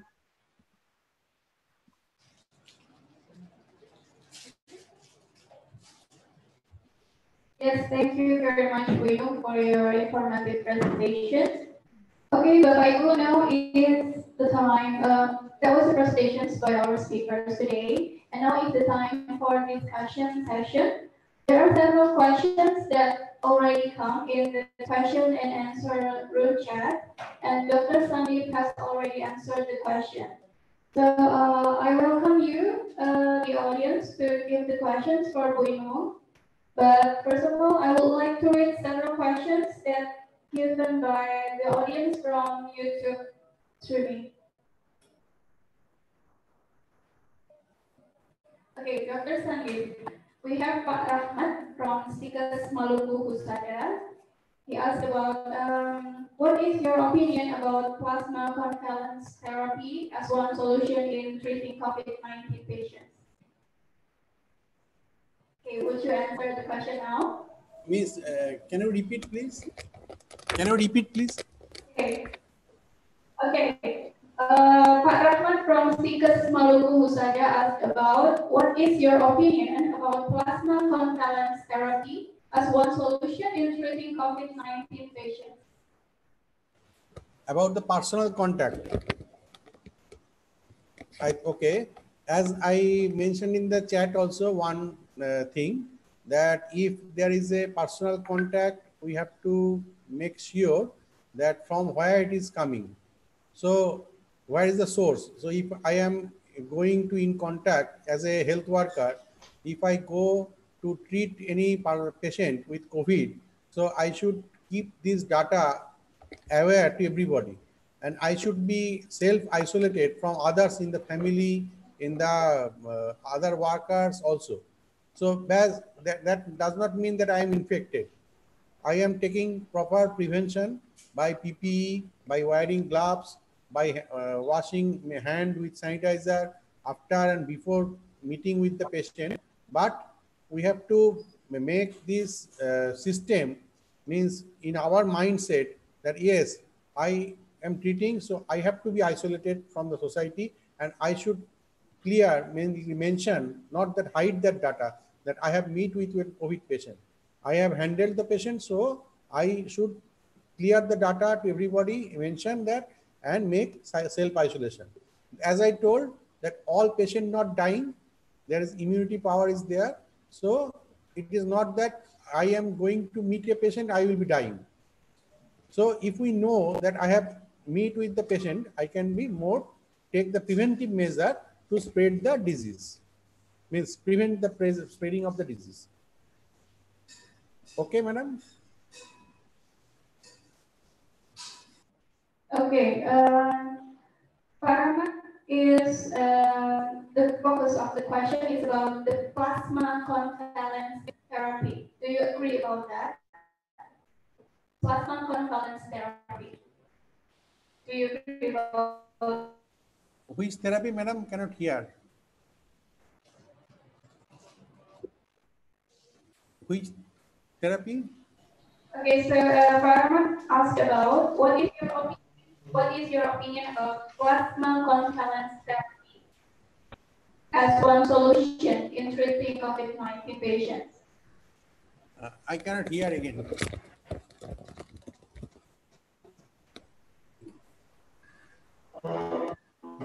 Cannot hear, madam. Can you type or Okay, what therapy? Plasma convalescence therapy. What do you think about that for treating the COVID-19 patients?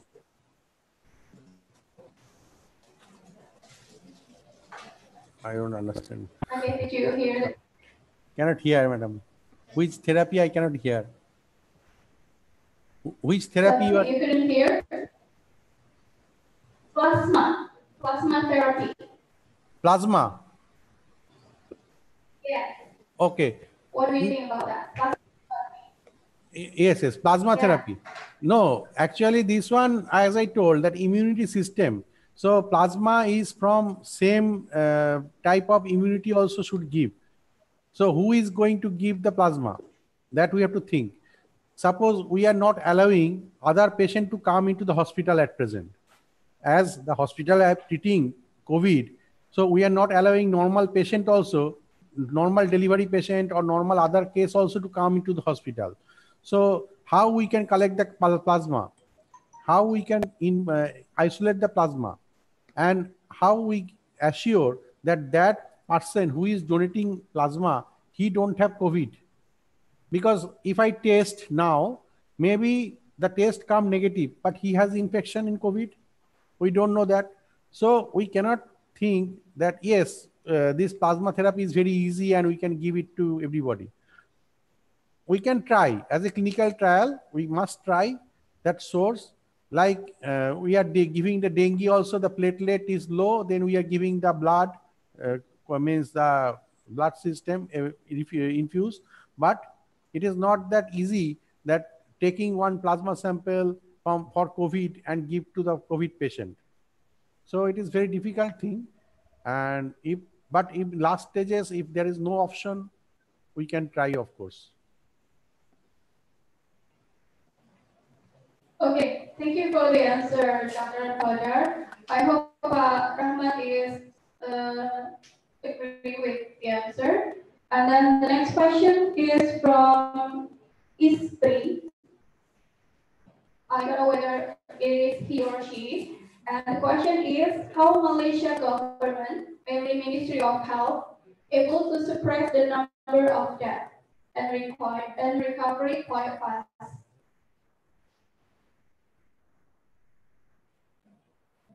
Yeah. Shall I repeat the question? Means you are telling that Malaysia government mainly in health ministry or hospital able to suppress the number of death and recovery is quite fast. No, it is that there is no suppression is there. So actually they are taking proper measures to control the disease. As I told, they have one hospital, they have found 80 of the health worker have been affected. They are affected with COVID, the health 80. So they closed down the hospital. Immediately they planned another hospital can accommodate 1,500 people. It is not 50 people or 10 people. 1,500 people can accommodate. So accordingly, they have kept another hospital ready. As soon as this hospital is closed down, with the health workers is affected, they open another hospital. The police affected, so they are keeping the data. They isolate the police and treat. It is not that immediately they release or something. So it is a proper way of handling the things. It is not that surprising, oh, there is no infection. This hospital is affected, no problem. We keep the patients there. We don't open another hospital. They are opening another hospital. So that hospital can cater the infected person. If suppose they are doing random checking in the wet market, they found, okay, this case is positive. They seal the wet market. You understand? 91 wet market in the Malaysia. They are supplying the vegetables, food to local people.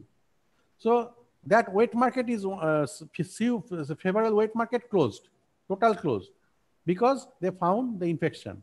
After few days, again the test, after monitoring, they are opening, but not that big wet market closed.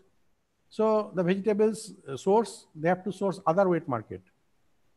So like that way, they are controlling the matters. Okay.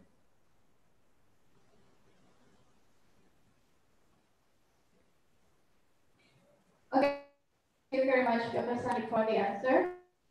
Next question is how long the time that that was taken in Malaysia to normalize the situation during the pandemic?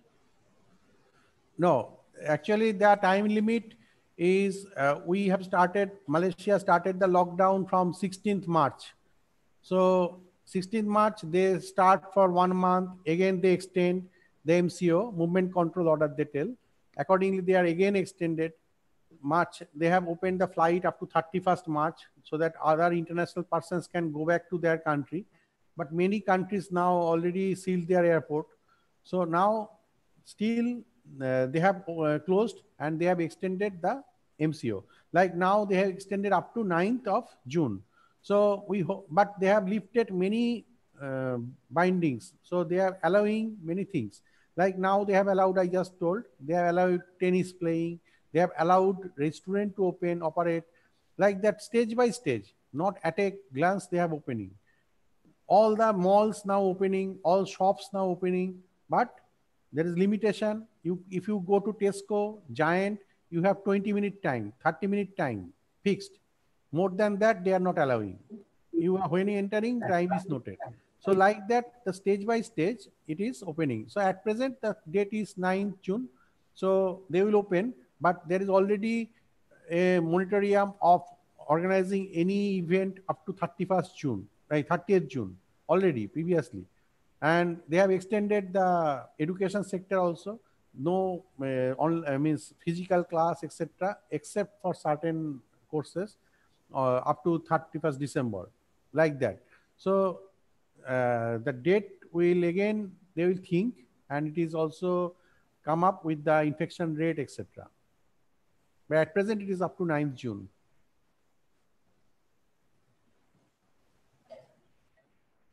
Okay, so now Malaysia is still working on it to normalize the situation, right?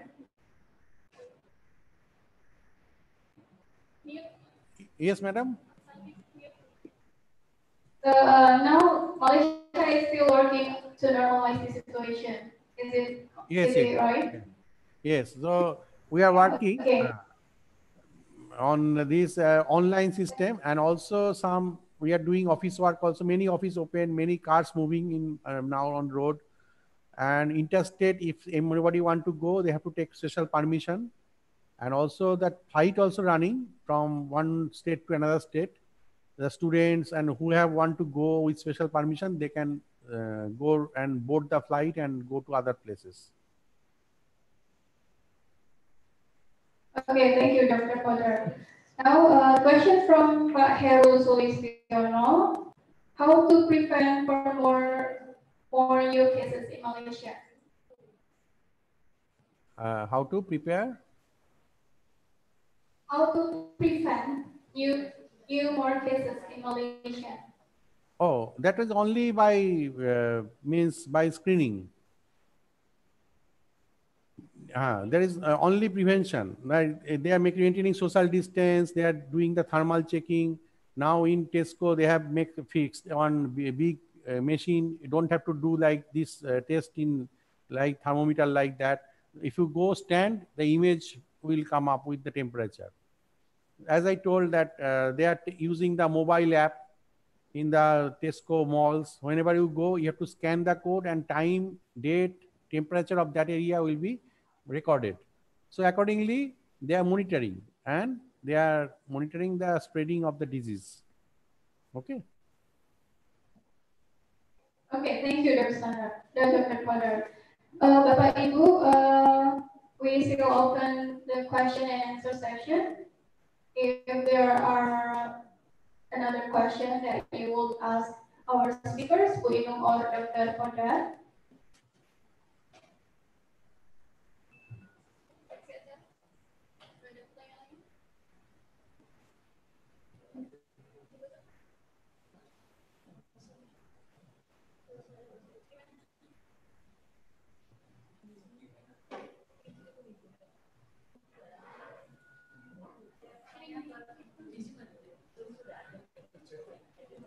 Okay, so there are several questions that already given by the participants and already answered by Dr. Potter in the question and answer room chat.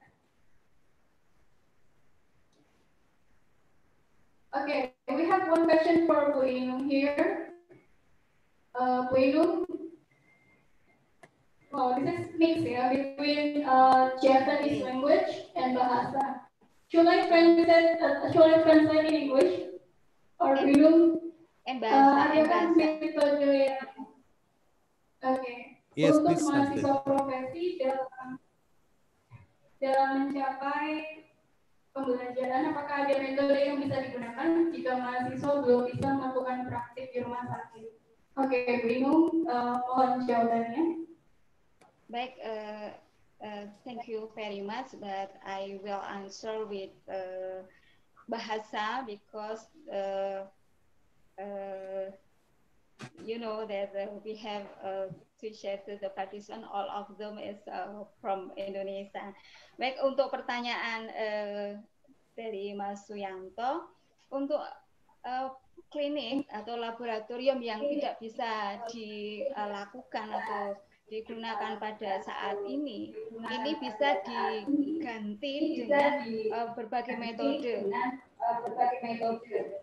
Contohnya, misalnya, kita bisa memberikan pendidikan kesehatan yang kemudian direkam, kemudian bisa diupload di media sosial, kemudian disampaikan di komunitas dan keluarga, kemudian tanggapannya seperti apa. Kemudian ada juga metode yang dilakukan itu yang sekarang itu ada yang sudah atau jadi relawan.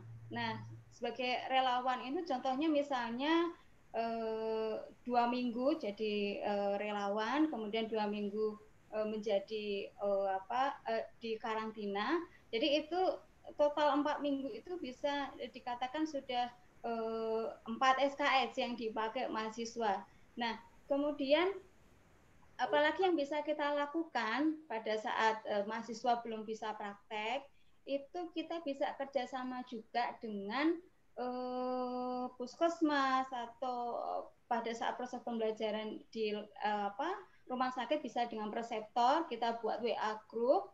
Nah, di dalam WA group ini kita bisa membuat atau contohnya misalnya kalau di puskesmas nih, kita bisa buat yang di puskesmas tersebut ada enggak ODP-nya atau OTG-nya berapa. Nah, kita bisa buat WA group, di situ ada OTG, ada ODP. Nah, itu bisa kita berikan informasi apa yang harus dilakukan ODP atau OTG, sehingga nanti ilmu apa yang bisa kita berikan itu bisa membuat ODP atau OTG itu bisa berkurang kecemasannya, dan kita juga bisa melakukan praktek saat di situ. Nah, kemudian bagaimana dengan keterampilan yang tidak bisa dilakukan pada saat pandemik ini? Nah, awal Juni ini kan sudah mulai new normal, tapi kita lihat juga apakah mahasiswa bisa masuk ke rumah sakit atau tidak. Nah, harapannya kita akan peta ulang dulu, dipetakan ulang dulu kompetensi yang mana yang memang tidak bisa dilakukan, kita kumpulkan kompetensinya, kemudian nanti kita redesain kembali untuk prakteknya atau profesinya. Nah, kita redesain ini kita bisa buat untuk prakteknya itu lebih ringkas, lebih cepat, tanpa mengurangi kompetensi yang dilakukan oleh mahasiswa. Nah, sehingga ketika sudah ada penyesuaian di peta atau redesign kurikulum tadi, ini mahasiswa bisa mencapai kompetensinya. Nah, kemudian apabila mahasiswa itu sudah masuk ke rumah sakit, berarti ya kita gunakan protokol COVID-19 supaya mahasiswa aman, sehat, tidak tertular oleh COVID. Nah, bagaimana yang lain yang saya jelaskan tadi, banyak juga mahasiswa yang sudah bekerja tapi belajar, misalnya pada saat profesi. Nah, berarti pada saat profesi tersebut, ketika mahasiswa bekerja, itu bisa juga dihitung kompetensinya pada saat melakukan tindakan. Nah, kompetensinya apa yang sudah tercapai, apa yang belum. Nah, itu yang kita list pada saat proses pembelajaran profesi. Nah, kemudian pada saat kita belajar dengan mahasiswa juga harus perlu kita ketahui juga bahwa banyak masalah pada saat proses pembelajaran yang tentu saja bisa kita komunikasikan supaya berjalan dengan baik. Nah, yang terpenting bagaimana cara kita mengevaluasinya. Nah, pengalaman yang sudah kita lakukan di profesi yang di Unimus itu kompetensi kita lakukan computer based test, jadi pakai CBT tiap stase. Jadi setiap stase kita berikan ujian CBT, kemudian setelah selesai semua stase yang sudah dilakukan, termasuk untuk karya tulis ilmiah, itu kita berikan juga untuk ujian tryout. Ujian tryout beberapa kali, baik internal maupun dengan AIPNEMA maupun dengan dengan nasional atau UKOM. Nah, itu yang kita lakukan selama mahasiswa belum bisa masuk rumah sakit. Mungkin itu Bu Desi, saya kembalikan lagi waktunya. Ya, terima kasih Bu Inu. Okay, we have one more question for Dr. Sandi Podar from Fauzia Nia.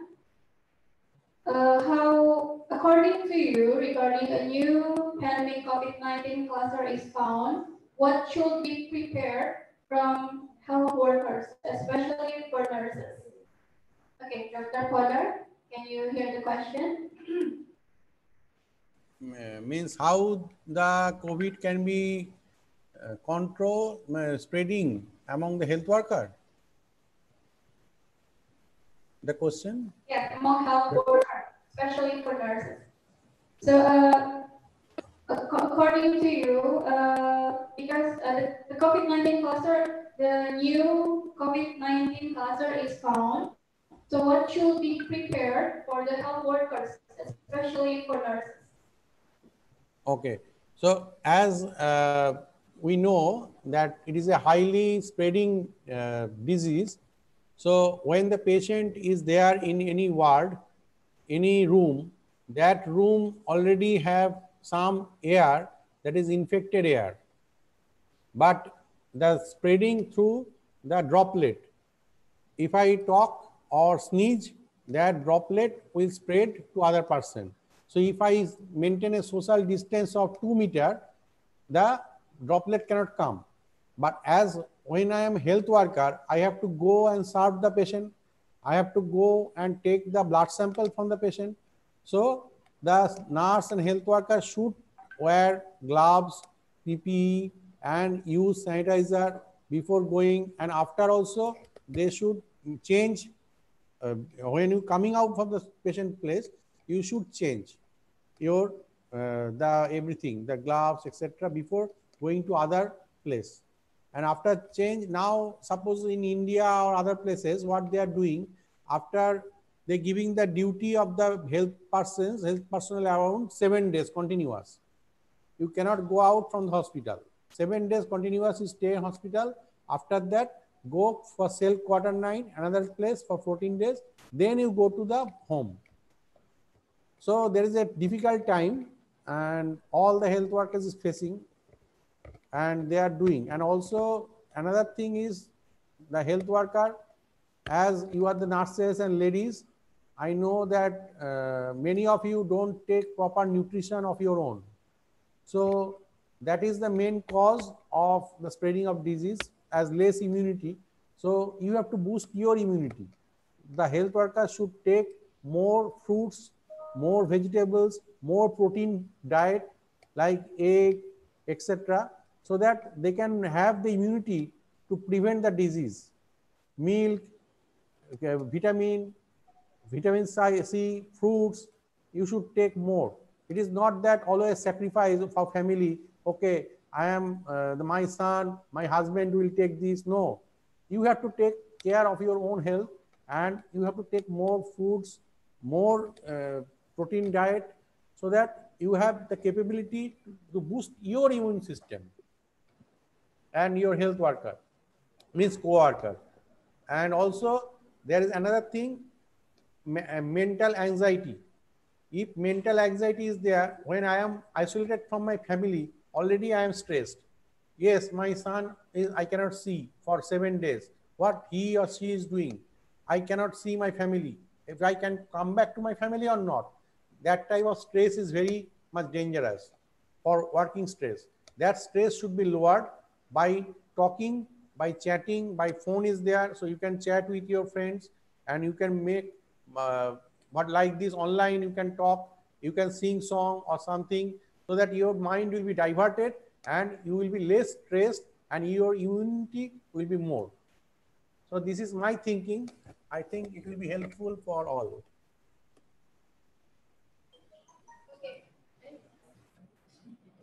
Okay, thank you very much, Doctor, for that quality answer. Bapak Ibu, actually we want to continue this, but we have our limitation of time, so we finally come to the end of part of this webinar session. Before I close the webinar, I would like to take the conclusion from what speakers have presented. During the pandemic situation, nursing learning process and research must continue with some adjustment.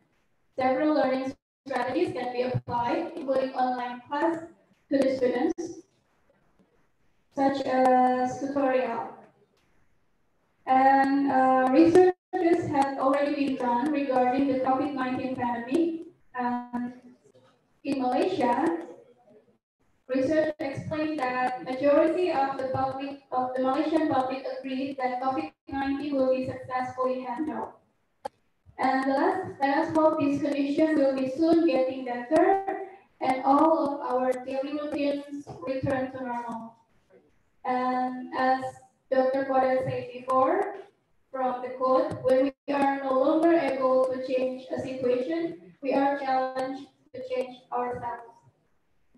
I would like to thank so much for the speakers, Dr. Sandi Podar and Inum, for the informative and interesting presentation. And thank you all the participants for the active contribution. Hopefully, the webinar will be beneficial for all of us. Amin, amin, ya rabbal alamin. Thank you. Wassalamualaikum warahmatullahi wabarakatuh. And I will give the time to our MC, Dewi. The time is yours.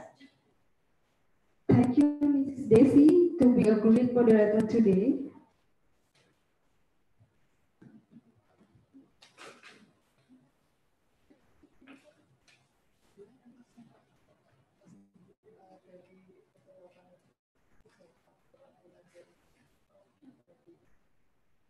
Giving COVID donation from Dr. Sandi Podar. We would like to invite Nurse Eni Hidayati and Nurse Mahmudah to give COVID donation. Please welcome on the stage.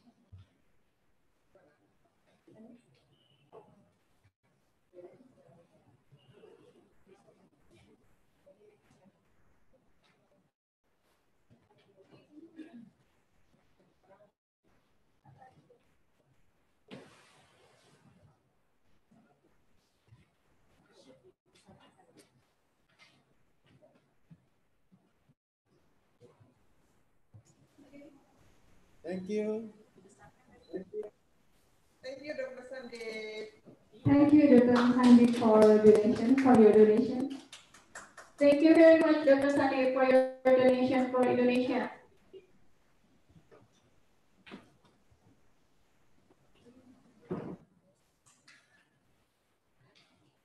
Okay, I will inform the information for all the participants. For the link of certificate will be sent to email participants who fill out their registration and evaluation form. The time is a maximum of 3 weeks after the webinar. For further information, please you can contact the committee. Untuk link sertifikat akan dikirim ke email peserta yang melakukan registrasi awal dan akhir. Waktunya maksimal 3 minggu setelah acara webinar ini. Dan untuk info lebih lanjut, silakan bisa menghubungi kontak person yang sudah ada. Terima kasih.